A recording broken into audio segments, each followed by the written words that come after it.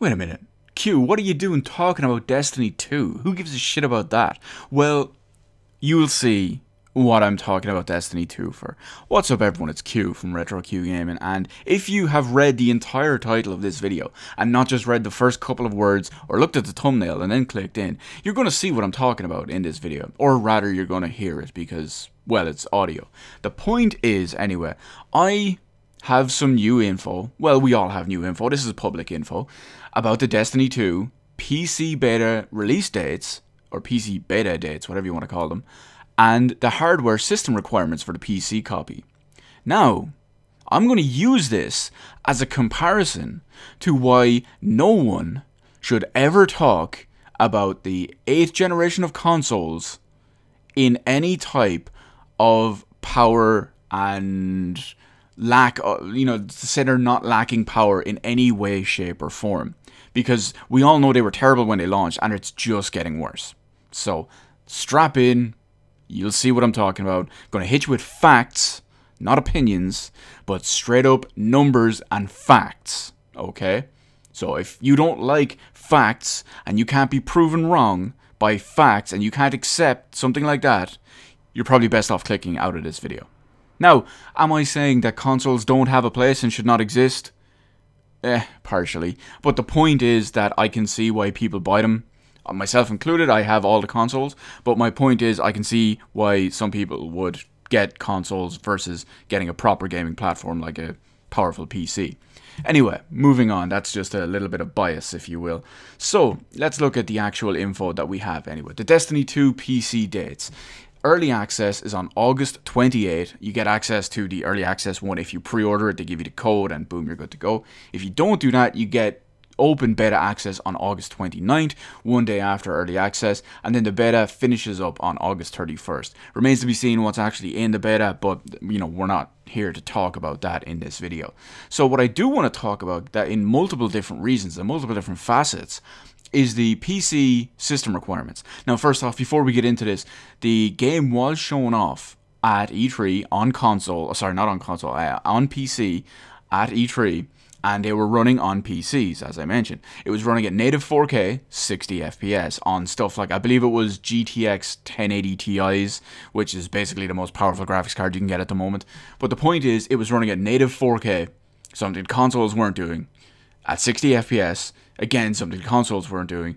But here we go, okay, this is where we're going to move on. And chances are that this updated beta version we're going to play in a couple of weeks, because yes, I have a code, I'm just going to play it just to laugh at it, but the point is that this version is probably even more optimized because they've had extra time with it. Now let's look. Okay, so the PC minimum requirements are an Intel Core i5 3250 CPU or an AMD FX 4350 CPU from AMD, 6 GB of memory, and graphics cards, you're going to need something like a GeForce GTX 660 2GB or above, or an AMD Radeon HD 7850 2GB or above, which would put the graphic power of those cards roughly in the ballpark of the Xbox One, because I mean you can get like a 750 Ti or something like, or was it a 760 Ti, and outperform the consoles on most games, but it would put them in line with the console level of stuff. But I'm not here to talk about that specifically,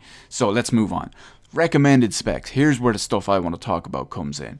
So you have recommended specs: CPU, a Core i5 2400 or an AMD Ryzen R5 1600X.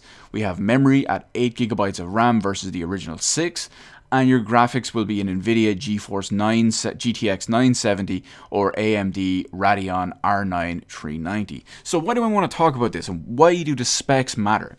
Because one of the big things that we all know about the consoles when they launched in 2013 was that they were using low to mid-range hardware from about 2011. So they were using outdated tech as it was. It's not just outdated tech, but outdated low to mid-end tech, which was kind of questionable at best, even back then, let alone now. And when you factor in that the technology from that time and the power of that technology, and look at what can be done and what more specifically can't be done on the consoles nowadays, we see why the PlayStation 4 Pro, and more so the Xbox One X, are being pushed so big. Now, we all know the worst part of the consoles is their CPU. The CPU, or well, APU in the PS4 and Xbox One is absolutely woeful. It is completely terrible. There's no way around that, and it's just straight up dumpster fire garbage. It's that simple. You look at all the numbers, you look at what it can and can't do, it's a terrible CPU. The Jaguar system, the Jaguar cores, the Jaguar architecture is just brutal. It shouldn't have been used. It shouldn't have even existed. It's one of the main reasons why AMD have been irrelevant in the CPU field up until, well, a couple of months ago when they released Ryzen in 2017. Which is another point we'll talk about in a moment. But let's look at this, okay? This is what I want to see. Let's look at the recommended spec. Because don't forget, on console you're getting 30 FPS. Cited by the developers, Bungie, or what's left of Bungie, as CPU issues. Because of what they call all their collision and all their physics detection and everything moving and blah blah blah. But they're citing CPU issues. Now, let's look at here. So we have an Intel Core i5 2400. It's a 4-core chip. Yeah, it's a quad-core chip. It doesn't have any extra threads or anything like that, so it's not a 4/8 core. It's just a straight-up 4 physical core CPU with 4 threads, so it makes sense. Now, it's running at 3.1 gigahertz. A standard 2400 is running at 3.1 gigahertz. This chip was released in Q1 of 2011. Just let that sink in for a moment. Extra protracted silence just to let it sink in. Anyway, CPU, a desktop CPU from early 2011, 6.5 years ago, is running rings around your current gen hardware. It's running rings around your Xbox One X CPU, because that's just upgraded Jaguar cores. And Jaguar as a whole, as I mentioned, and you can check the benchmarks online, are absolutely terrible. You can customize them all you want, but the foundation, the fundamental levels of the Jaguar cores are just brutal, as it is. So, there's not much they can do about that.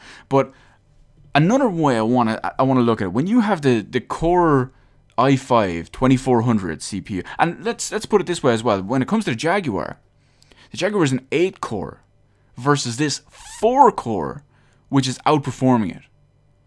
6.5-year-old 4-core CPU is outperforming it. And now let's look at it in comparison to one other way as well. You have a 2011 CPU from Intel as a recommended spec. Remember that, 2011, that's the key, 6.5 years old. Versus an AMD Ryzen R5 1600X. The recommended Intel chip is 6.5 years old from 2011. I know I've said it a million times, but I'm going to say it again just to drive it home. And the AMD Ryzen R5 1600X recommended is a 2017 chip that's only a couple of months old. Why? Because everything AMD have put out in the last 8 to 10 years up until early 2017 when they released the Ryzen stuff has been absolute trash, and it's why they've been completely irrelevant. What's in the PS4 and Xbox One? That's right, AMD Jaguar cores, AMD hardware, terrible, irrelevant stuff.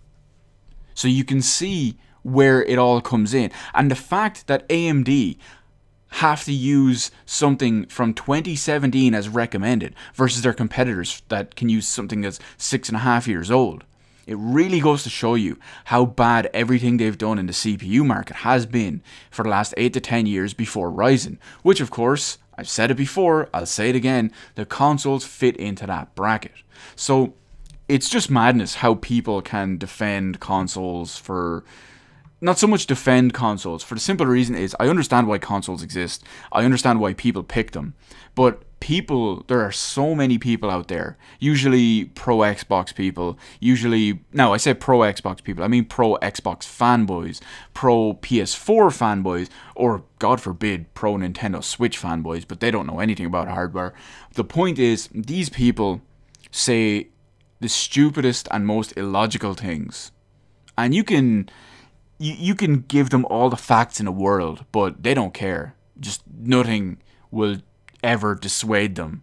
And you can give them one of those you could put a new AMD 32 thread, or what is it, 36 thread maybe, Threadripper CPUs, and they'll say, oh no, the PS4 is just as good as this. The Xbox One X will beat this.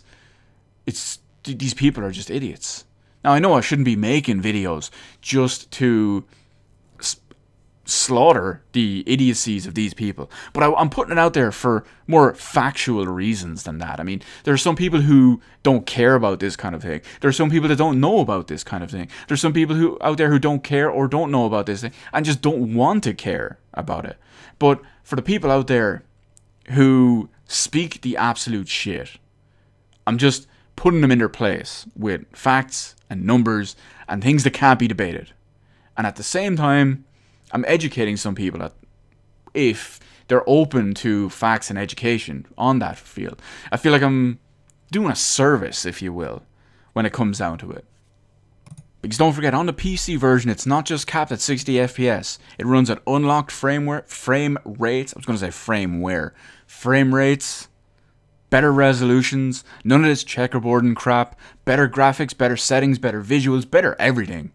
So, you know, what are you going to say to that? I'd love to hear an Xbox fanboy or a PlayStation fanboy come and defend that. We already have people saying that PlayStation are paying Bungie to not let it run at native 4K on Xbox One X. We already have people saying that Microsoft are paying Bungie to not let it run at native 4K on PlayStation 4. Because power is apparently irrelevant. And money is just everything, it seems. Because boo-hoo-hoo, my piece of plastic isn't as powerful as it should be because I ignore facts and I'm an idiot. Boo-hoo. Anyway, that's all I have to say on this matter. More than I wanted to say on this matter. Because lol, Destiny 2. Enough said.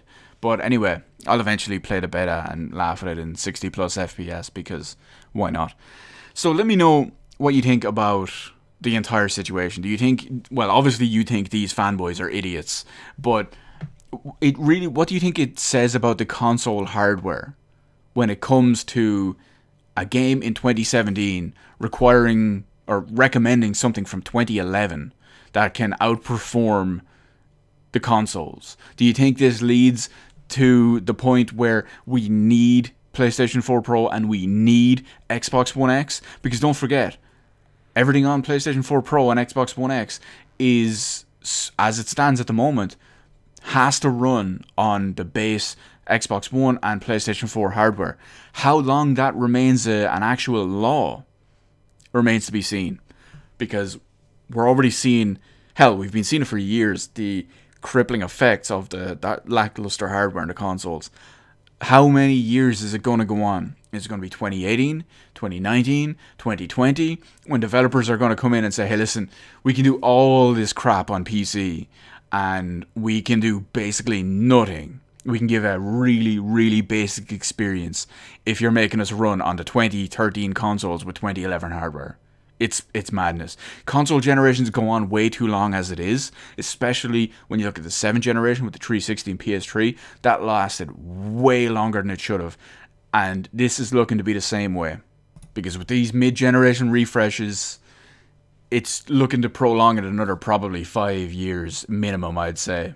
Just not a good thing, trust me. From a technology point and a quality of games point, it's just not a good thing whatsoever for the industry in general. Not just for me as a PC gamer, but just the industry in general.